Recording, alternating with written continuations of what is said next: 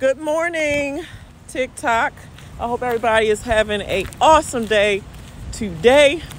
But I made the video yesterday talking about blind spots because what I'm about to show you guys, you know, if you just starting, you wouldn't know that trucks by default don't come with this. So obviously the major blind spots of truck is absolutely behind the truck. When you driving, you know, sometimes four-wheelers, which is regular drivers, you know, that don't drive a CMV, which is a commercial vehicle, they like to tailgate because, you know, we trucks, we're governed, meaning that some trucks can only go 60 miles an hour. They can only go 65 miles an hour or 70 miles an hour.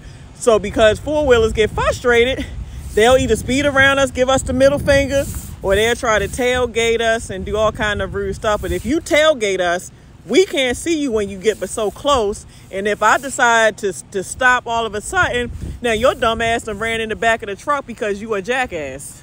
So, like, from the beginning of the trailer to the end, like, we pretty Gucci with that, meaning that we're good. We can see you most of the time because that convex mirror and that regular mirror gives us the vision to be able to see beside the trailer.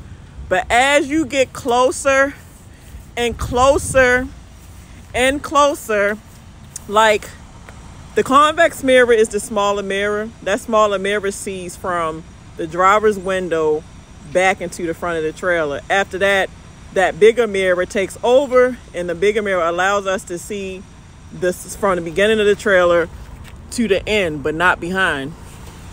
So let's dive deeper.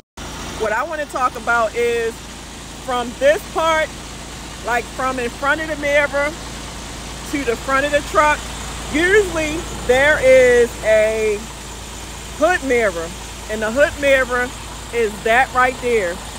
And normally on trucks, most trucks will usually have two convex mirrors, but it's not a must-have when dealers sell a truck or people send a truck off the assembly line to have a hood mirror. Nowadays, they're becoming more common. So 90% of trucks will have hood mirrors, which is that, but they don't have to come by default. That's what I was talking about in the beginning of the video, that they do not come by default. Sometimes you got to request them on there, but drivers really need that because I feel real naked without that hood mirror, because now I really have to pay attention from like the hood of my truck until I can use that convex mirror.